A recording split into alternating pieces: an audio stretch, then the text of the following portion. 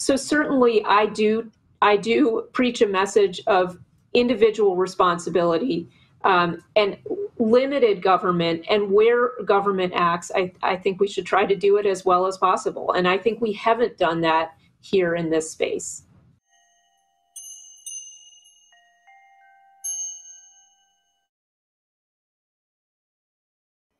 Hey, everybody, it's Eddie from Tokyo. This is your cryptocurrency update from Japan. And that intro, of course, is Hester Peirce with the SEC. I know a lot of people are frustrated with her.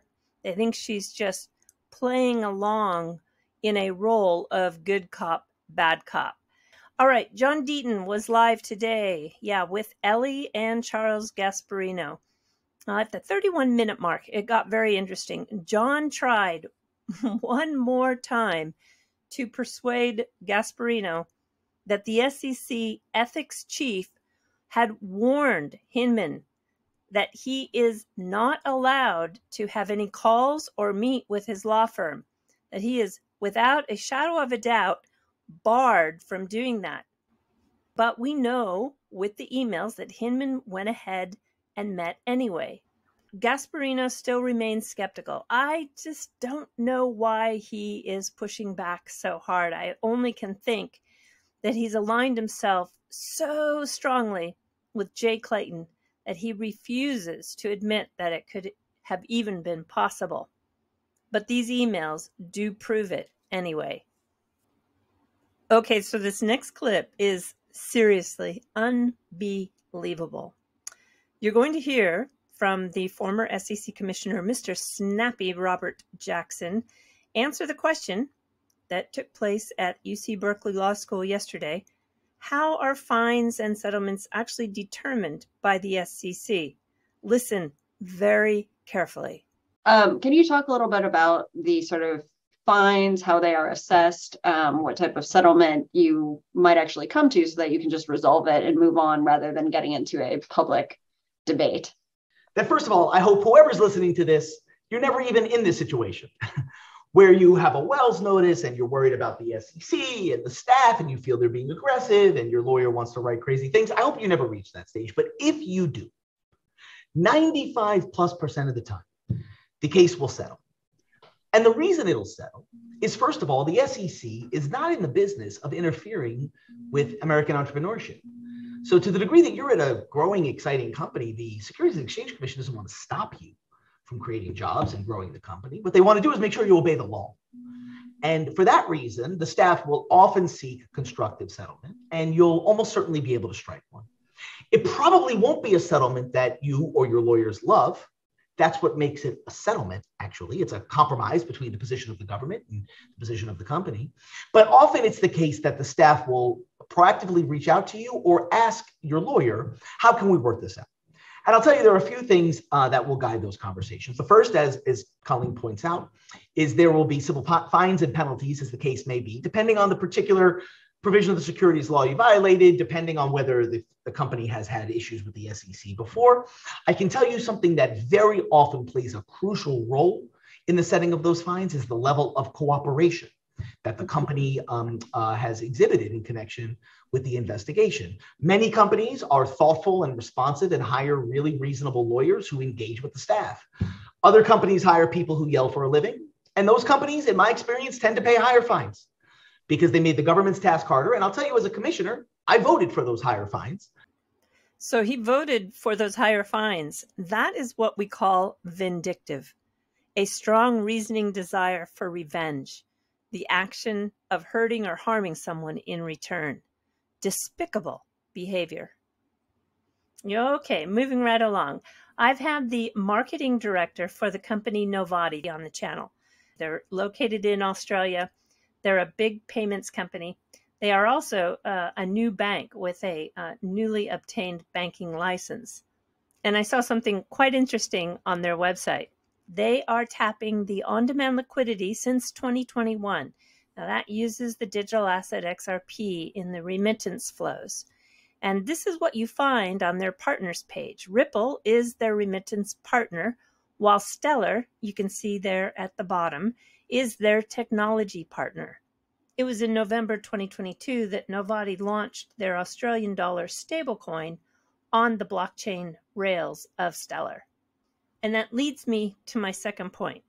You've probably heard of the Ukrainian bank that is building the programmable money on the Stellar rails. Well, it was this global technology company, Bit, that was chosen to build the technology, and they chose to build on the Stellar rails. Now, Bit is got their fingers into so many pilot programs with CBDCs around the globe. This is a global technology group you need to watch. Now, I know there's a lot of people on this channel that hold XLM, maybe want to buy more XLM, or are thinking about making changes to holding XLM. And it is a, for sure, controversial topic for this channel because I have been in search of an XLM use case of late. Now, I know they used to use it in their remittance flows, but lately they have shifted their focus. That's just for fact here. They've just shifted their focus to using the USDC stablecoin, which has been issued by Circle. And the WorldWire has been disbanded by IBM many years ago when they let Jesse Lund go, and everyone else in that department was disbanded, and they moved over to Hyperledger. Now, you can argue all you want, but before you argue with me, do your research. And I will continue to look at Stellar and look at their use cases and try to find where they are actually using the digital asset over and above their securing the network. Now, I know they're going to implement smart contracts really soon, and that's very promising. So don't get me wrong.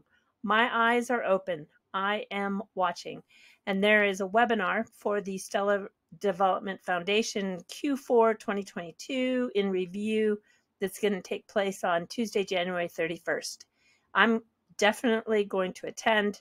I really encourage you to do the same so that you don't have to rely on anyone except yourself to find out what is going on with Stellar and their use of the digital asset XLM outside of just securing their network.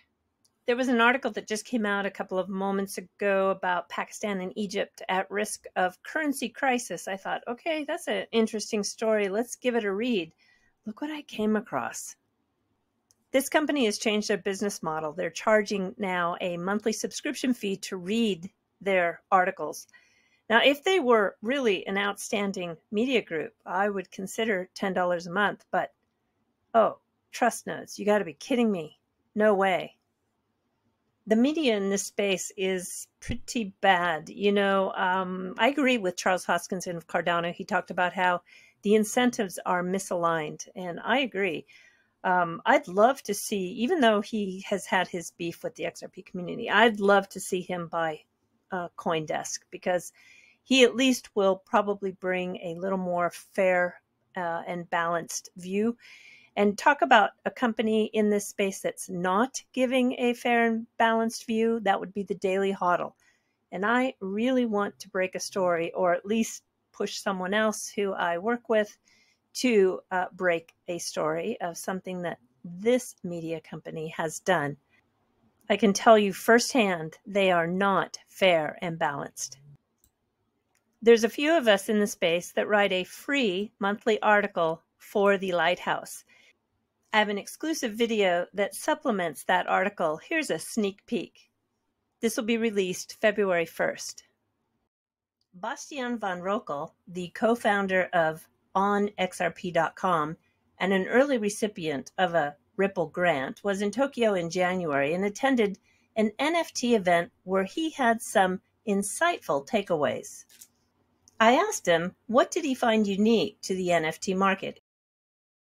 His answer was, in Japan, the NFT market is more regulated than in other countries, meaning there are more rules for trading NFTs.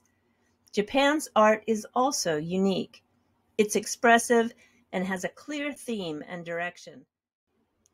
All right, everybody, we're jumping to the fluff. Yes, this is when everybody goes to the Jikokudani Snow Monkey Park. It's the time of year that the Japanese low mountain monkey soaks in the hot springs. Over the past few days, they've had a lot of snow, and the babies are just adorable. Yeah, we even might get a few flakes tonight in Tokyo. They are so used to people. You can get very close to them. They just ignore you. They're not like the monkeys that you find in Gibraltar. I remember going there and, oh my gosh, they jump on your head and they try to take your earrings and steal your phone. These monkeys just ignore you. They're more into their relaxation. You can see here the amount of serious photography going on. I never get tired of looking at all the photographs. All right, everybody, yes, do take care. Sayonara for now. Bye-bye.